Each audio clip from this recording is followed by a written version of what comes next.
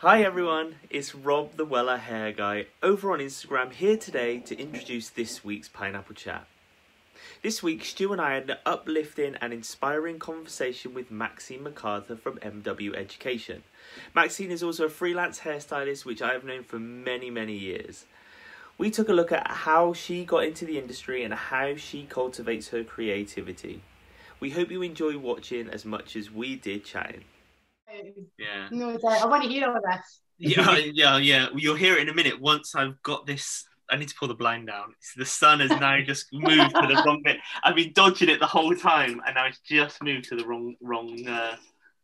Oh, you're turning into David Bowie. I thought you were going for the Bowie look there with a lightning bolt on your face. Yeah.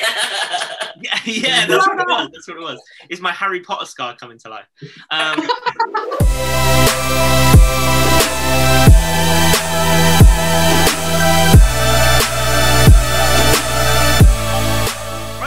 Hi everybody, welcome to Being More Pineapple, the Pineapple Chat, with me, Rob the Weller Hair Guy, him, Stu. Stu. I don't have a catchy name. Yeah, I don't have a catchy name. Stu the Wrist Man. And to this week's guest, we have Maxine Mcarthur. Hi, Maxine. Hi, how are we? We are doing fan-dabby-dozy. Good to hear, good to hear. Yeah. How are things with you? Yeah, good. Just stuck in the house, but trying to stay sane. It's nice to look out at the pretty snow at the minute. Yeah, so all good. Better for seeing you guys, to be honest. A little bit more interaction. Yeah, definitely. It's I read a thing on a news article the other day, and it was saying that people are becoming more and more disinterested in doing anything socially, because like we've now been in lockdowns for so long that doing anything sort of social is like, I really can't be bothered. Like I'm not doing a quiz, I'm not doing anything, compared to the first lockdown where everybody was like, yes, we've still got so much to talk about. Now everybody's just like, no. Yeah, it's like the computer says no thing, isn't it? Yeah, definitely. So hopefully we'll find lots to be able to talk about, and sort of get to know you a little bit more, really. So as with every guest, because we've got such a wide variation of audience between obviously myself with having the massive hair community, and then Stu with his really diverse community of friends which interacts with as well. Can you start off by telling us a little bit about who you are, where you work, what you're doing, all of those sorts of things? So as you guys realise by the introduction at the beginning, my name's Maxine. I'm a hairdresser, and I am part of the Well Passionistas. I'm the UK colour director for an education company called MW, and I'm a freelance hairdresser. Yeah, so I'm based in Glasgow in Scotland. Probably tell by the accent. If you can't make me out, I do apologise. I don't know if Rob can put subtitles on or not, but just go with it. Instagram automatically does it now, so I'm sure we'll be able to make it happen. It's fine. Oh, I love it. It's great. Well, down there, I'm sure there'll be a subtitle option. It's fine. So yeah, that's about me in a nutshell at the moment. I'm just kind of doing some work with some colleges and kind of keeping students motivated, and yeah, just kind of try to see them and inspire them through these hard times where I couldn't even imagine being a student at the moment. So things like this, it's just a great way of keeping the kind of future talent within our industry a little bit kind of still going. Yeah, I love it. I think that's what everybody still needs, and especially anybody in any learning situation at the minute. I think, there's been lots of things said in the media about like this generation of, we'll say kids in general, but this generation of kids being like the stupid generation because their education's been disrupted so much. But I know, just from knowing you anyway, and I know that like with me and my two kids, we put a lot of effort into enriching the learn, even though it's, you know, from a distance, shall we say. So I think the media and things like that can put this real negative spin on it, but I think that there's going to be a lot more creative people coming out of it because of the way that everybody's had to be creative around how they do things just from general learning. Oh my God, I totally agree. I mean, these kids, the students themselves, even the lecturers, to be honest, the lecturing staff as well at the college are super excited. They're saying they feel like they're students again, you know. So, and for somebody like myself, as you know, Rob, I'm a total hair geek. I love my job. I could not imagine doing anything else in the world. So for me to have people that are super keen and like proper little sponges sitting there, like total eyes beaming like they're a little cat, like, oh, it's like that. That's what it's like every time. And it's so wonderful to see, because if anything, in these times, they could so easily use the excuse, well, I'm doing nothing and I'm used to doing nothing, but they're not. They're totally grabbing the bulls by the horns. And I tell you now, at the end of this, I think we're going to end up with a whole new level of students coming out at the end of it. I think it's going to be the kind of progression at every industry, no matter what you're studying. I think they're just going to have that little bit more determination to grow more. Oh God. Yeah, definitely. Now the question is, when you were in college, what started you to go down this road of hairdressing and wanting to be as creative? Why was it this lane? Right. So, well, this is probably going to sound really weird. Hairdressing is not the only thing I've done. Rob will probably get a little bit of a surprise here. Oh, here we go. So what had happened was, when I was younger, I knew for a fact that I wasn't one for... I was always into kind of like art, although I wasn't good at sketching. I was always really interested in the colour side of painting and things like that. I loved it. I was always a very visual person, very hands-on, loved art, PE, like woodwork, everything like that. I just couldn't stay still. So for me, a practical job was definitely for me. And then it must have been when I was a kid, the whole hair thing started when my mum, when I was younger, I used to have really long hair, really like proper down to my waist. And for school photographs and stuff, I used to hate it. But my mum used to put my hair in rags, where she'd tear up an old bed sheet and she'd wet my hair and wrap it round it, wrap it back and tie it. And I got up in the morning, you take them out and it looked like dreadlocks, and then she'd split them into what made me look like a poodle. Honestly, I looked like a proper poodle. It was mad. I wanted to get you some photos. And before you knew it, all the kids in the housing estate in Glasgow, where it was, all their parents were like, oh my God, I want my kids' hair like that. So before you knew it, my mum, although she had no hairdressing experience, the only thing she could do was rags. She was doing it to every kid in the housing estate for their school photos and for parties and things like that. So over time, before you knew it, I kind of, just watching her doing it, learned how to do it. And I thought, oh, this is actually quite cool that you can do this with no appliances, just a bit of water, a bit of cloth and a bit of time.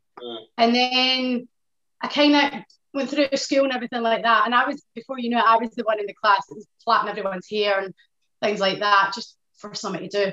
And then when it came to me leaving school, I had applied for hairdressing at college, and I'd left school, and it turned out that the college was overbooked with students, so I went for an apprenticeship. Got the apprenticeship, which was great. However, there was about a year's wait until the person could qualify before it started. So me wanting to do a practical job, I actually done a pre-apprenticeship in painting and decorating. So technically I went from painting walls to painting hair. Whoa! Wow! No, I did not even know that.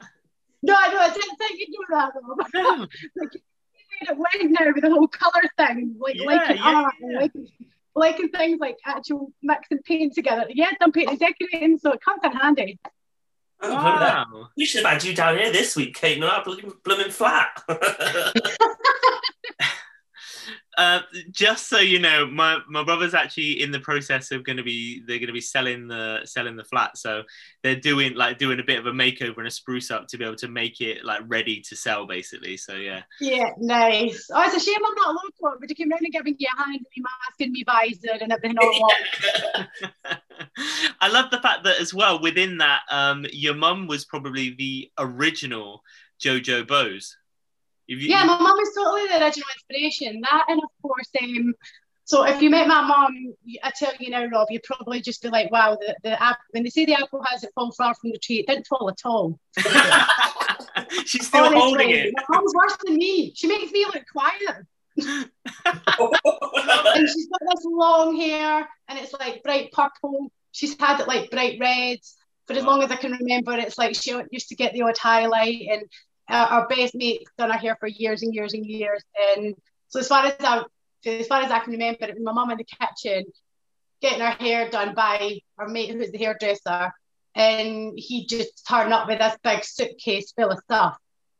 And yeah, like 16 years later, here's me doing the exact same thing for a shoot. I love it. Like literally love it. Pretty sense to my mum, yeah, pretty much. Yeah. Wow. I mean, the first time that we sort of met anyway was when you entered into exposure competition, wasn't it? Oh, no, actually, I remember meeting you before that. Oh, really? Oh. No, so I had that's probably the first time I had a conversation, like a proper conversation. But I can remember actually it was after I'd done my apprenticeship, my salon closed down just as I was doing my barter. And so I had to go back to college to get my certificates. And whilst I was at college, we took a trip to the Weller Studios in Manchester.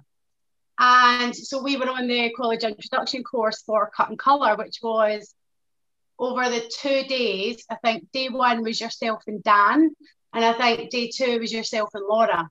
Yeah. And I have to admit, you stood out the most because I totally loved the fact that you were wearing a little dicky bow. I will never forget that about you, a little dicky bow. Love them. There you go, our little pineapple viewers. I went for a phase of wearing a dicky bow every single day. Yeah. You looked proper dapper though. I loved it. You look honestly like there was it got to the point where of course there was yourself and Rob standing on the stage, but of course you had other guys at the side. And instantly I was just like, oh, he's cool. Yeah. Like, he's really cool. He's like the cool guy in the bunch. Totally. There's a first for everything. Say that again. What? And there's a first for everything. Yeah. Being the cool. Oh, not at all. He's totally cool. Yeah, well, there we go. See, Stu, I am cool. But yeah, so I do remember, like I say, with, like I say, exposure, because you did a really great job with exposure. And I think a lot of, obviously you're really inspired anyway, do you know what I mean? But a lot of that really helped with the momentum for your career. For anybody that doesn't really know, exposure is a competition that Weller run, which is for college students and anybody that's doing an apprenticeship where you create a cut and coloured look, and it's about finding the sort of the next up and coming hairdressers, and you get winners and they get like different experiences and goodie bags and money to be able to spend on education and things like that. So I remember, like I say, sort of really meeting you properly there. And that's really done a lot for, I think, for confidence and for your career. So where did that take you from sort of that, really? Oh my God. So exposure is something that's really close to my heart. So exposure is definitely close to my heart because I took part in it, first of all, when I was doing my level 2 and I was fast tracked, so I was doing everything within a 10-month programme. So when I'd done my level 2, I entered and I got to the Scottish Regional Heats, and I was like, oh my God, this is incredible. It was amazing. You get to see some incredible shows along the way.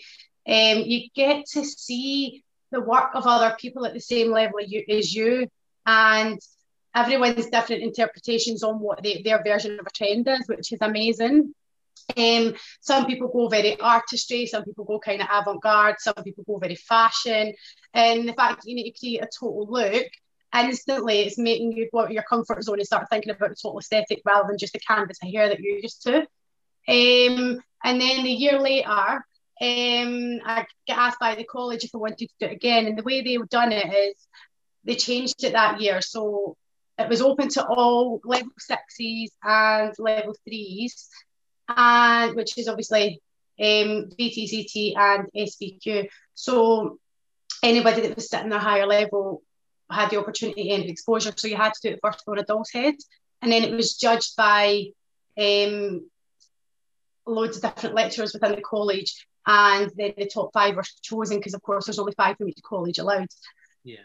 And I got to the Scottish final, and then my name was called out to go to London, and I was like, oh my God. So I really missed the old Well of London, the old Well of Studios. I was devastated when that left, but the new one is the new one is amazing. I love the living room. But it was incredible to go on this amazing journey and meet so many people from all over and be in a room with people that I had only ever seen in press magazines like Hairdresser Journal, and it was just incredible. It was an incredible experience, and I'd highly recommend everyone and anyone to go for it, because competition is not going to be for everyone, but if you can find out early if it's for you or if it's not, it's a win-win really. Exposure from there took me on my brain on a little journey, which kind of made me realise that the kind of creative side of hairdressing, the show side of hairdressing, the session side, the education side, was something that I wanted to pursue, which for me I'd never really thought about at the time.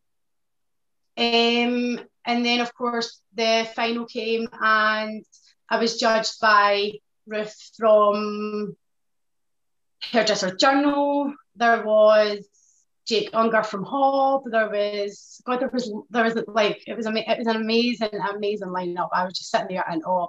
And then when they called my name out, I'm sitting there, and my twin brother's a makeup artist, and he was my makeup artist at the time. He was sitting there with me, and they called out the number, because of course it's anonymous, and then they shouted out my name, and I was like, eh.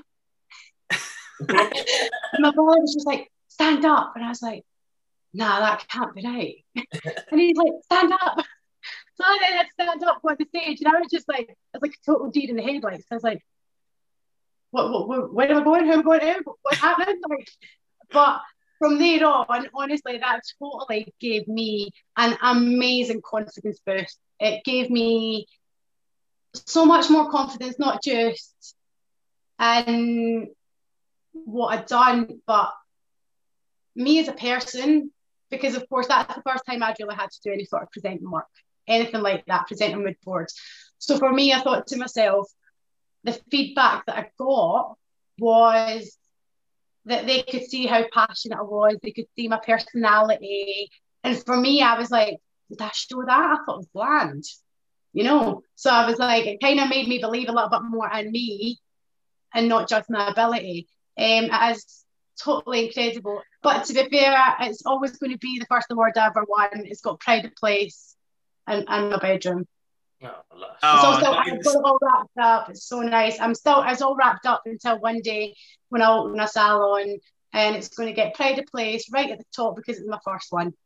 Wow, that is so cool. I think going back to, you said when you were going through the heats and you were seeing so many people and like there was so much inspiration. When I went through university, you do have that moment of being like, oh my goodness, there's so much more to see and to like somebody else's opinion or someone's thing. So when I went through fashion and the textiles design course, I was sat with people who literally have made such an impact on why I do what I do. Was there anybody or any like people you were there with or you saw on the way which made you either go, yeah, I know what I want to do, or do I want to do this? Do you know what I mean? That whole... I'm the kind of person that I'll look at everything and I like to think I'm a very positive hairdresser. I'm not one for... It really frustrates me that a lot of people within the industry don't necessarily always have nice things to say. Whereas for me, I might look at something and go, that's not what I would do, but the beauty in that is incredible. Like, there was this, I'll never forget it. I never got to meet the girl. It was at I'm sure it was at the final. And I never got to meet her, and I don't know her name, but I'll never forget the look. It was incredible. So it was like black and white. If you think like Sons of Anarchy, like Gemma, that kind of rough, punky look. The girl looked sick.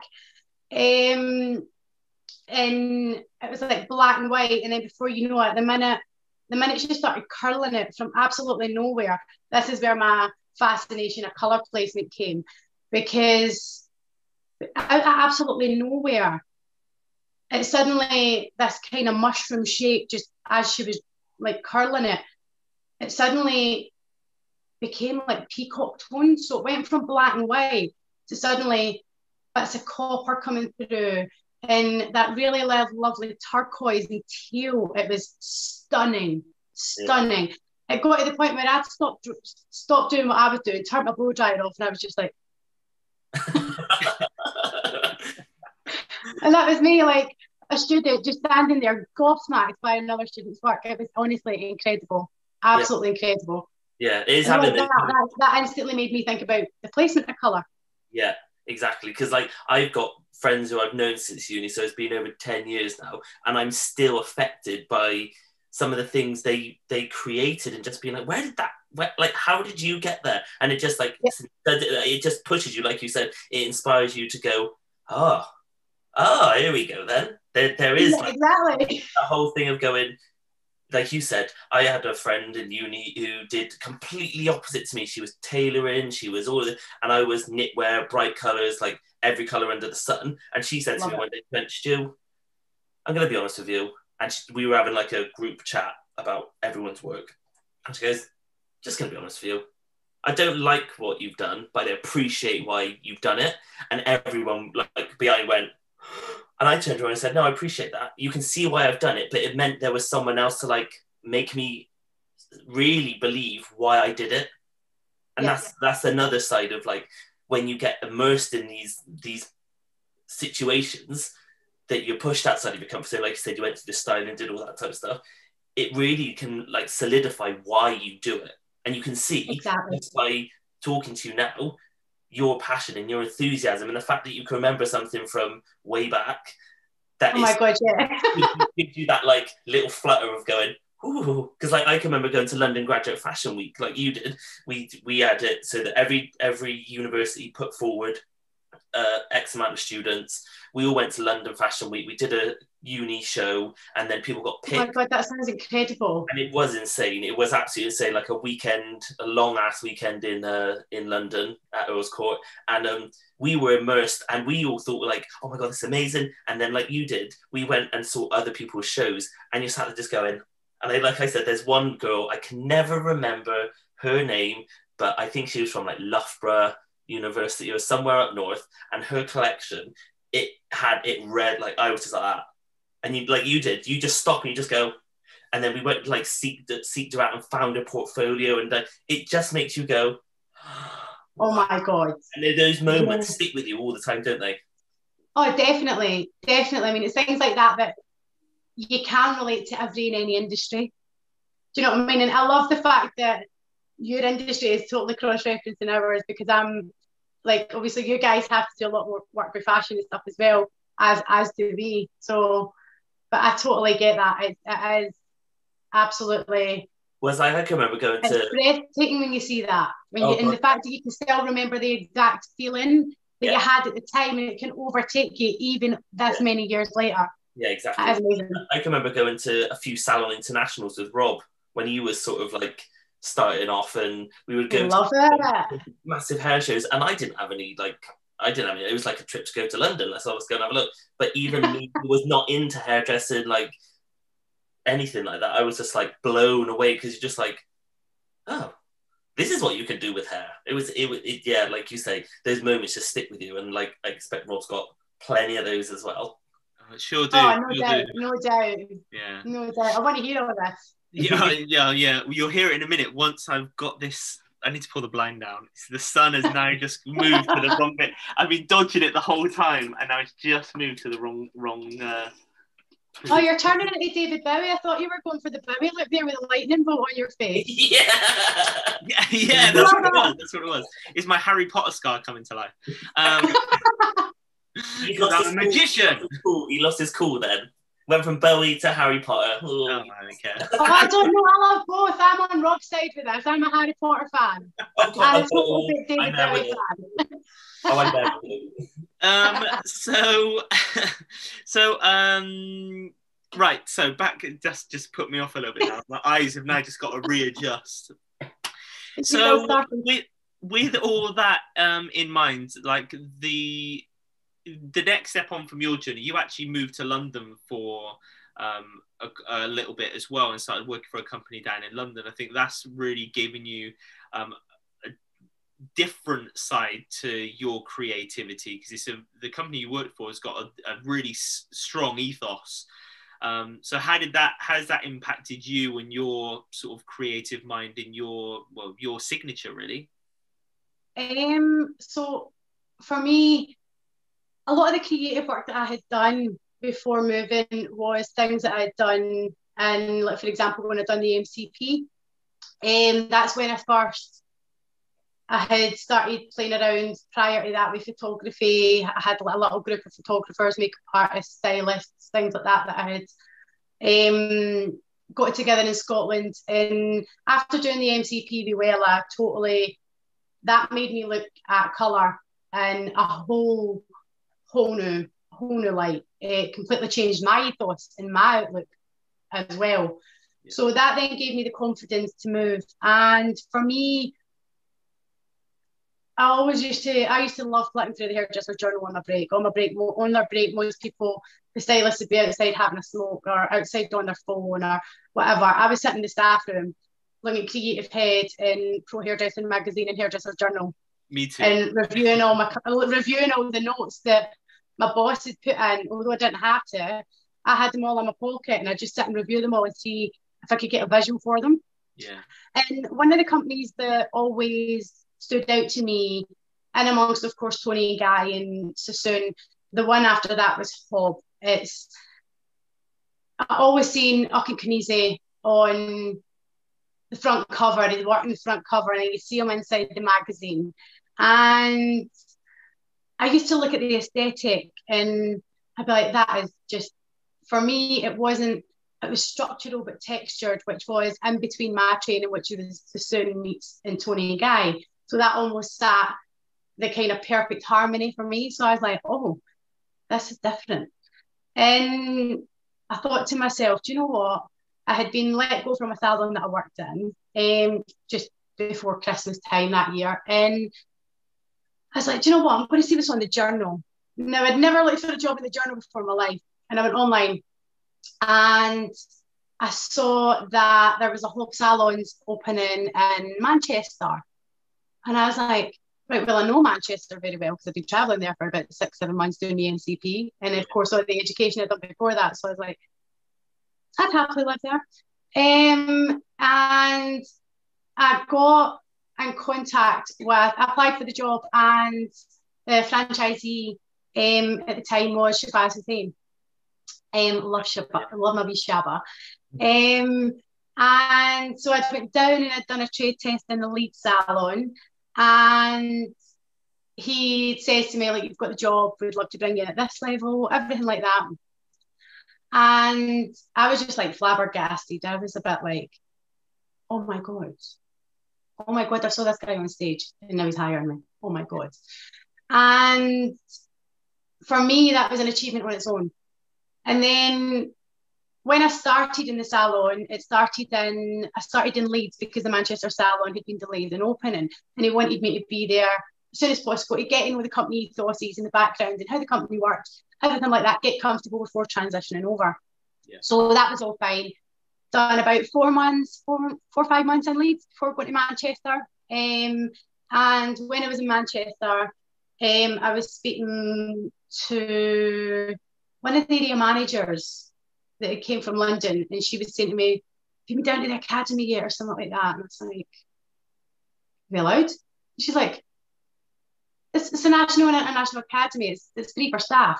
Oh, well, I made myself known. Yeah. So I was like, at the time, I was self-employed, so I used to just be like, right, this course is on. And every month they done, every single month on a set day, it was the staff creative education seminar called Hob Jam. Yeah. And I went to that every single month. So where all the staff at Hob from all different salons would come, jam together and just create some amazing cuts and colours. For me, it was always tricky though, because trying to get a model from Manchester to London, then I got in with a model scout and started getting this and stuff, which was cool. And then before you know it, one night I was sitting there, it was myself, Sean Nolan, Nestor, sitting, and before you know it, Uckin walked in, and me being me, I was like, anybody would have thought that I was in the military. I literally stood up straight from sat up position, I was just like rigid. I was like, oh my God. And he comes right up to me and goes, oh, I don't know who you are. And I was like, oh, well, I'm Maxine. It's nice to meet you.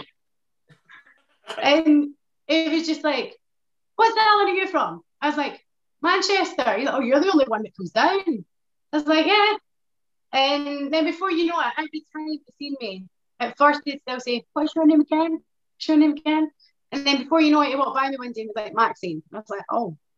So then I got the opportunity to move to London after one of the other directors, Clive, had pestered me for about a year. Yeah. And I thought, do you know what? It's something I've always wanted to do, was London. And it turns out that he had spoke to Uckin and offered me a position within the Camden salon, which was incredible. So it was in the flagship salon in Camden, which was obviously harmonious for the academy. I was hired only as a stylist technician at senior level.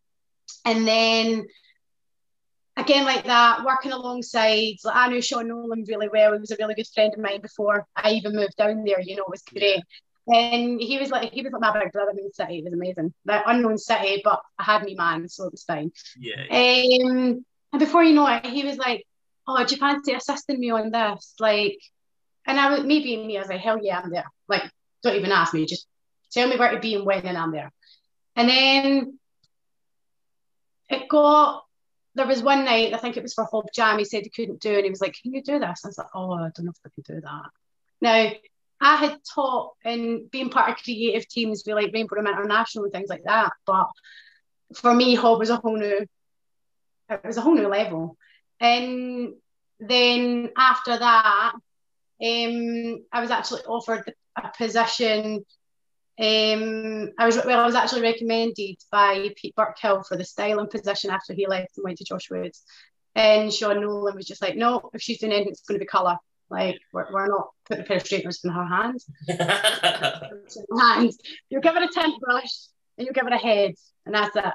Yeah. Then before you know it, I started doing education, and then before you know it, Sean ended up the head technical, and myself, Kelly, was number 2. So then getting to do a lot more work at the Weller Studios in London, MCP. It was really strange. I'll never forget, I'd done 2 MCPs, and my colour educator from college was on them. She was on my MCP when myself and Sean were doing the presentation. Hello. That's definitely one of the most bizarre things I've ever came across in my life. I was like, I feel like we need to swap places. It's a full circle moment, isn't it? It's one of those full circle moments where you're just like, wow, this is now come full circle, and now I am teaching the teacher. Yeah, and it was amazing because, again, like that, she was the kind of reason when I was at college that I wanted to do my MCP, because she kind of seen something in me that I didn't see myself, that I was a total geek. And at the time, I just thought, oh, maybe I'm just excited, you know. And before you know it, I can remember her when I was doing my level 3, she showed me her MCP folder, and she's like, this is my Bible. Like, do not touch it. I will turn the pages myself. I was like, okay. And I was like, what's the attachment to this folder? And then, of course, once it opened, I was just like, oh, holy moly, this is me. I need this. And yeah, it was just really bizarre that she then followed me, and she always supported me on my career to the point where when we used to do a yearly show when I was at Hob, called Hob Uncut. Yeah. And the last 2 or 3 that I worked on with the company, I got her tickets, and she came down to London for it every time. Nice. Oh, still showing support after all those years from like being in college, and then seeing you down there, and then being able to see you at your sort of doing your thing, really. So I think definitely. It was nice to take. It's amazing what you take from one person's aesthetic and kind of grow it to your own. That's what I loved about Hob, is it was so, everything was all about an element of structure, texture, wearability. It was all about a wow factor. Yeah. So for me, for somebody who is so fundamentally over everything, it's ridiculous. I mean, that's your core structure for anything. If you don't know your fundamentals, you're never going to be able to be creative. Yeah. So for me, the ethos behind them gave me an element of confidence that I didn't even realise I had myself. Yeah. Which gave me, because of course the fact that I'd done some soon training in Tony and Guy, and the fact that that was almost like a mixture of 2 ethoses together that kind of almost came together like perfect harmony. Yeah. And it just totally sang to me. And for me, the fact that I could go to the structural element or the texture element or go slap bang in the middle, although they all kind of intertwine in ways, they've all got a completely different aesthetic.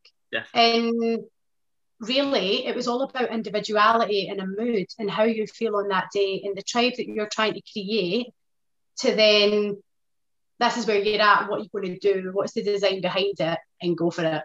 So it kind of gave me a lot of creative experience, and working within an umbrella that had an amazing creative team with all different ideas, it kind of pushed you in ways that I never thought. Like, for example, I never thought I'd be able to let someone else cut my hair colour for Trend Vision. That freaked me out. I was like, right, how much hair are you leaving me? What are you doing with the haircut? And like, what are you doing? And Jake was like, I'm just having a look now. And I was like, tell me. And then before I was like, do you know what? I'm going to take a step back. I'll let you do your thing because you're a cutter. And I was just colouring it afterwards. It's fine. Yeah. Fit around it. I mean, I remember taking Jake through Trend Vision as well. It's like the first time I met him as well. But for anybody that just I know we've been talking about like lots of these companies and businesses quite a bit now, but just so that people who are not hairdressers get who we're talking about.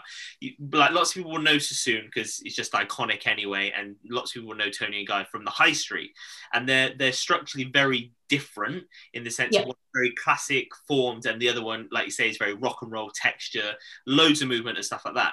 So Hob really sits in the middle of those two, and when we talk about Hob being right up there, yes, they might be very London based with venturing a little bit further north as well, but Uckin is a multiple-time British hairdresser of the year. So, we're not talking about, this is just another salon chain. We're talking about a salon chain which is actually really, really credible, with somebody driving it that is at the peak of their performance as well. So, oh my God, I know, it's amazing. I mean, it's mad because I still love Uckin. I mean, I was on the phone to him just before Christmas, although I've been away from the company for over a year now.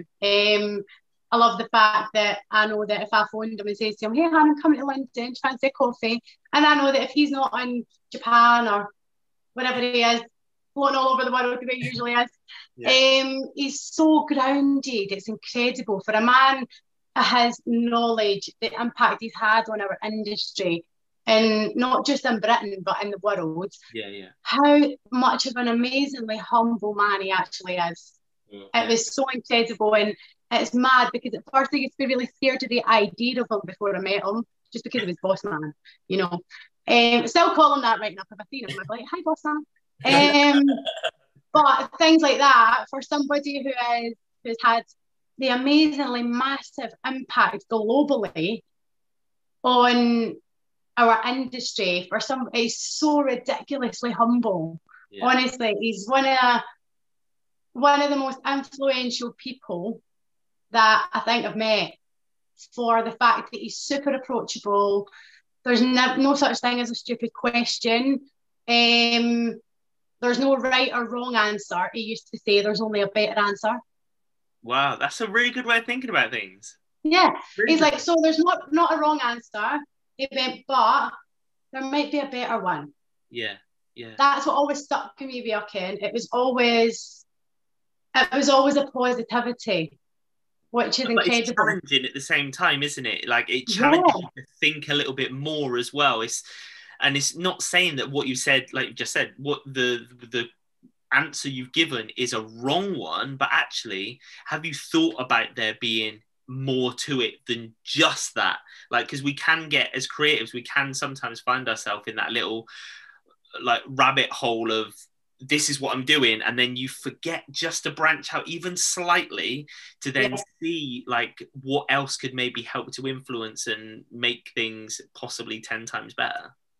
Oh, definitely. I mean, that's why I love doing a mood board. Like, that just, if ever I get tunnel vision, I do mood boards regularly. And it kind of makes me, whenever I'm coming up with, like, say, an aesthetic, like, for example, like when I entered Trend Vision last year and the Sassoon Image of the Year competition last year, both of them had separate mood boards. Yeah. Just to make sure that the two of them had completely different backgrounds and different stories that I'd created for them. And a mood board stops me from instantly going to my go-to style, which I might love. It's an aesthetic that I might love or have favouritised with the trends going on in the world at the minute. But it kind of pushes me to branch out and realise there's more than one branch on a tree, hun.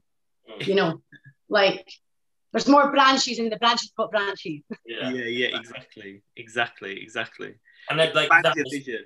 Yeah, we always had that within uni, and like I've taken that forward of going, if you've got that initial idea, then you've got to try umpteen different things to then figure out whether that first one was the right one or if there was something more to explore, to develop. Because I can remember having just folded when we were designing, you had to just do, they would say you have to do hundreds to get the 10 you need.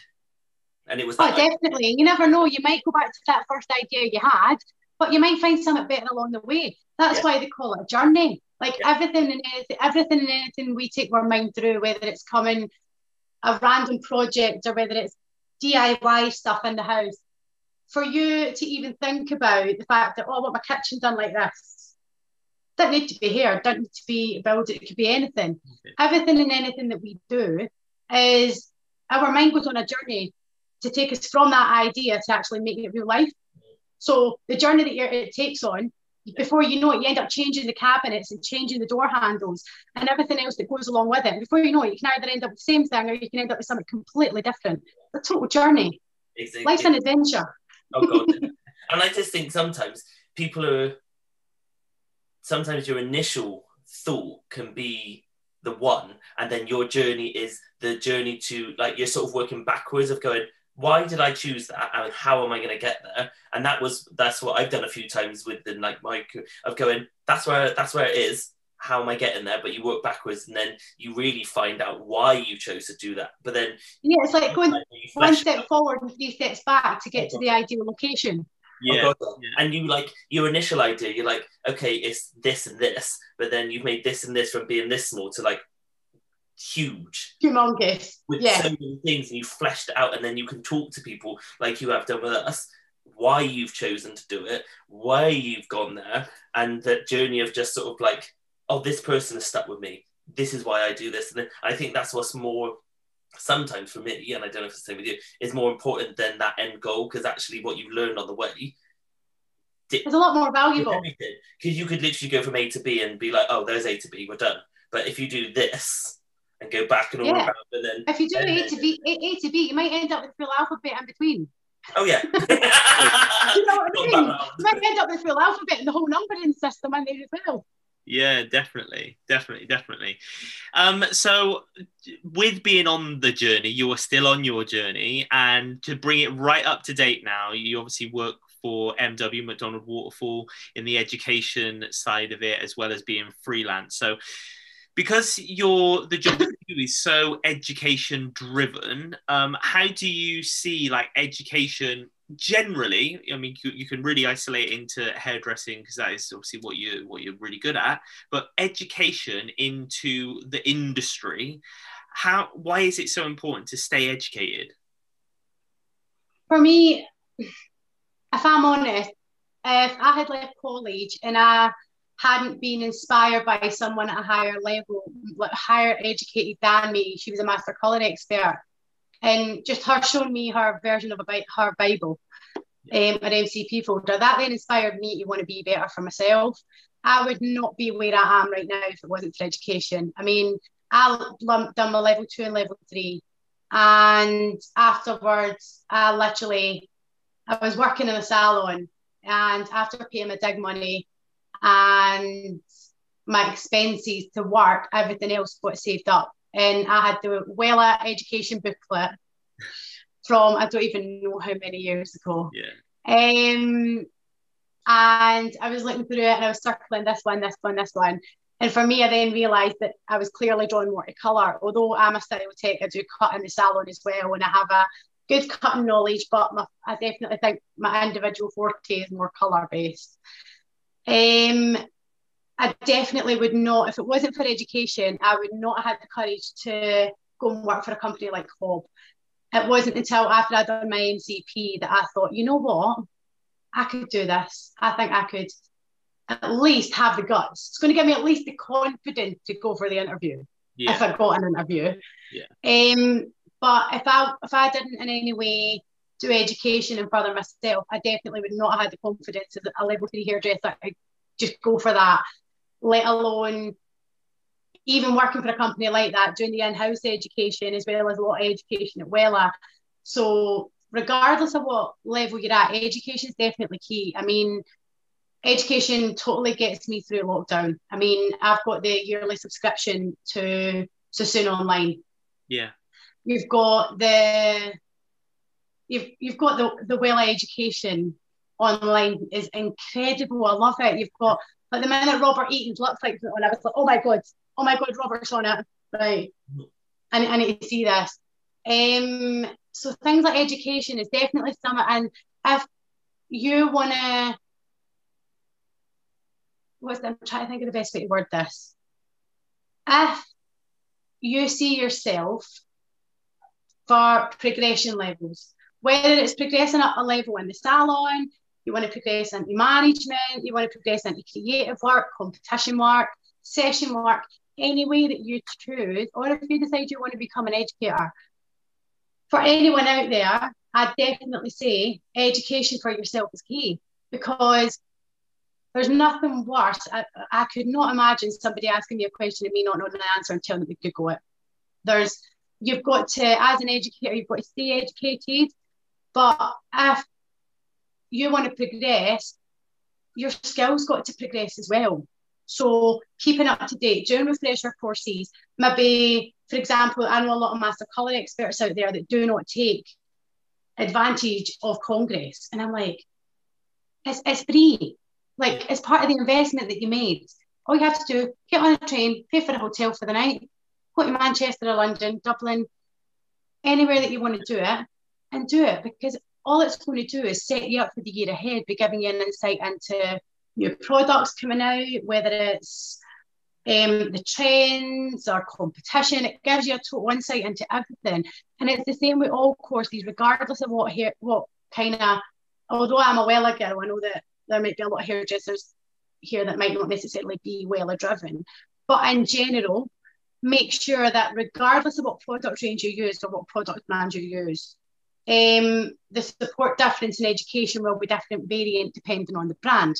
However, there is always other ways of getting education. I mean, myself, all the education that I've done, I paid for myself because it's something I wanted to do for me to progress, and for me to know that I'd done it and I smashed it, and to give myself a little bit more of a nudge towards and be proud of. So education for the forefront, not just as an educator teaching people and seeing that light bulb moment, but it's necessity for progression. No matter what you do, if you want to go from being a stylist to a manager, there are two very different jobs, because managing yourself is very different from managing a team. I've been there myself. It's a very different role. So things like management courses and access courses that I went on when I was a salon manager totally helped me. So regardless of what field you're in, education for progression, oh my God, 120 million%. Yeah. It's a must. And I think definitely a must. I think during lockdowns and things like that, I think this is where the likes of those subscription services like Masterclass and, like you're saying, Sassoon Online for us hairdressers and all these different things have done really, really well, because actually people, even if they're not looking to change their vocation or change their career, they just want to be able to get other inspirations to help them progress within what they do as well. Yeah, I think, adding on to that, I think an old thing of mine was if you stop wanting to learn something or learn about something, then it means it's not for you, or it's not the right avenue. Because like you said, seeing from you and from Rob following his career his whole life, it's that want to know more that keeps you interested. At the moment you've learned everything and you think you know everything, where's the next thing to go? And I'm sorry, the day that I think I know everything will be the day that I need to retire and I no longer deserve to be a hairdresser. Yeah. Honestly, that will be the day where I'm not allowed to touch any more heads of hair. No, I expect all the stylists you've said, or the hairdressers who are at the top of the game, they're still at the top of the game. Still learning. They're still learning. Hell yeah. It's a community of sharing is really what, and that's what I've started. That's definitely something I've noticed in lockdown, is that everyone is now coming together and it feels more like a unity, which is incredible to see. I mean, sharing information is how we evolve our craft, and sharing knowledge and sharing it with like-minded individuals of all levels. Doesn't matter what route they want to go, whether they want to stay in the salon they're at and they only want to be one level higher. Like, regardless of levels, from assistants to people that I know travel the world, everyone is coming together to almost like be that backbone of the hairdressing industry, where everyone comes together and kind of coils together like the bones inside your hair and just structure in this solid form. It's wicked. I love it. Even the analogy is still hairdressing. Sorry? Even the analogy of community and coming together is still hairdressing related. Oh, hell yeah. We're the bones that build the industry, honey. Yeah. I think that's what's quite good. We're the hair bones. Yeah. I think that's what's also good, is the fact that, like, everyone is also wanting to find out about other things. Like, I would not know half the things or know any of these names without having this conversation with you and Rob. So, like, there's some things I'll be looking at now and be going, oh, I remember that name. I'm going to find out about that name. And I think that is also good, just in the sense of if you can cross over into different places, doesn't mean you have to do it, but just having that, like, little knowledge of, oh, I know what that is. Yeah, no, definitely. And again, that takes you on a whole new journey with your brain as well. And before you know it, you start, even if it's something that you halfway through reading you may not be fully interested in. Yeah. There's something there that's spiking at you to read it, because there's something in there that's relatable. Yeah, exactly. So again, like that, although it may not be anybody's particular field, or if I'm reading something that's not my particular field, if there's something in there that sparks an interest, it's automatic reaction to kind of go, oh, and why am I interested? Let's read into that. Yeah. Right, I honestly cannot believe we are nearly at that time of the night where we've got a call time. So we're doing last orders. So we need to bash out a few questions on this section. So the first thing that I want to be able to ask you, I just can't believe how fast the time's gone. It is just blown my mind. Like, I thought I knew you. It's because I've not saw you in ages, isn't it? Again? This is because I've not saw you in ages. That's what it is. Exactly. So, right, let's get down to it. So, every episode, I like to be able to ask our guests what they what their sense recommendations are. So using our senses, what do you recommend, things that you like that people can see, so watch or listen to, or go and try as maybe a new dish or food or something like that? Oh. Now you're asking. What you watch? Listen to. When I think of listen to, I think go old school. Take away the auto tune. Take away. I love decks and I love a bit of drum and bass, but it's all done in CD changers now. Do me a favour. Go on to Spotify. That's fine. Go on to your digital. But look up some stuff from maybe like the 70s, the 80s, or if you've got a family member who's maybe got a record player and some vinyl, it's going to completely transform the way you listen to music and how you hear the music, because then that becomes totally essential as to it's more instrumental and it makes your brain work in a completely different way. It makes you process the sound of music in a different way. So my main sense is probably the fact of listening. It's a massive form of communication, but it's also mad how it can transform you somewhere or take you to a memory or just give you an entire feeling through your body that you might get goosebumps, because you might have heard that song so many times, but hearing it played on something different from coming through the speaker on your TV, or listening to a different genre. Just try something really instrumental and just go with it and see how you feel after it, because honestly, that's the only thing I'd say about music. I love it. Definitely. Absolutely love it. I love it. You know, it doesn't have to be specific, but go out there and try and find something different on music. Maybe this is something that we should add into the links and things like that, is maybe if you wanted to put together a little Spotify playlist of what you want to listen to, and then we can add the link into I'm going to need to get a pineapple playlist now. We're going to have to do the pineapple playlist. Oh my gosh, right, this could be the next thing, Stu. This could be the next thing. I'll credit it to our first contributor, which will be Maxine for Spotify playlist. Yeah. Okay. Cool. So we'll give that a go, Stu. Make a note. That for me, that really does sort of wrap up today's chat with Maxine. I think, Stu, I don't know whether you would agree. I think Maxine is definitely somebody we should get back on again a little bit later on down the line, see how she's getting on, because I think there is still so many more layers to be able to uncover. Oh yeah, you've got more coming that I can't tell you about, but it's going to be good. That's all I can say. If I've been stalking your Instagram correctly, then I'm waiting for the next hair color, the next style. I'm waiting to see the next one from you. I'm going to go through my archive now and make sure that I'm posting stuff that I've not posted in a while then.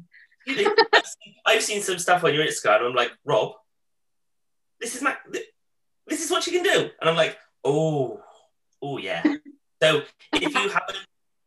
what we'll do is we'll link it in the bio and everything. Go check out Maxine's Instagram, because it is good. Very, very good. So, Maxine, thank you. I'll pay you later. You just tell everybody where they can go and find you. Give us the official. Where can they find you? Right. So you guys can get me on Instagram. It's at Maxine Mcarthur Hair. Please include the profile picture. It's became a new favourite, although I don't necessarily like the photo, but you're going to see a girl that looks like this with a mega cheesy grin like this. And that's just a bit of me. You can also get me on Facebook as well, so everything and anything that I usually share on Instagram, I share on Facebook as well, so you can get me if you just search Maxine Mcarthur, and if you look for the girl from Glasgow, it will be myself. Fantastic. Thank you so much for coming on today. It's been an absolute pleasure. We really do look forward to seeing you again soon, and stay safe, stay sane, and stay connected. Oh, thank you so much, honestly, Rob. It's been so lovely to have a catch up with you guys. And yeah, I can't wait to see it all finished now. I'm getting so excited. I can't wait to post it on social. But no, thank you, honestly. It's been such a lovely chat with both of you. and my brainwaves are going. I might need to make a little mood board or something now. I'm totally in the zone. I love it. So, no, thank you very much for having me. It's much appreciated. And we had such a giggle doing this chat and found it interesting how so much creative inspiration is connected to music. So credit where credit is due, it was actually Maxine that gave us an idea for the Pineapple playlist. Check out Maxine and all the previous guests' playlists on Apple Music and Spotify. Head on over to the Be More Pineapple Instagram page to get involved with this week's community challenge. Swipe across to IGTV section and you will find Maxine's and all the other previous challenges in the community challenge series. Get involved and don't forget to tag us in at Be More Pineapple. Also at Maxine Mcarthur and use the hashtag PCCInspo. We love to see and hear what you are all up to, so please tag us in on Instagram. It brings a smile to our faces here in the Fruit Bowl. If you haven't already, hit subscribe and don't forget to ring the bell so you always know when we release new content. Please like, comment and share so we can spread more joy, creativity, inspiration and motivation through the world. So until next time, sending you peace and love from here in the Fruit Bowl. Be kind, stay safe, and stay connected.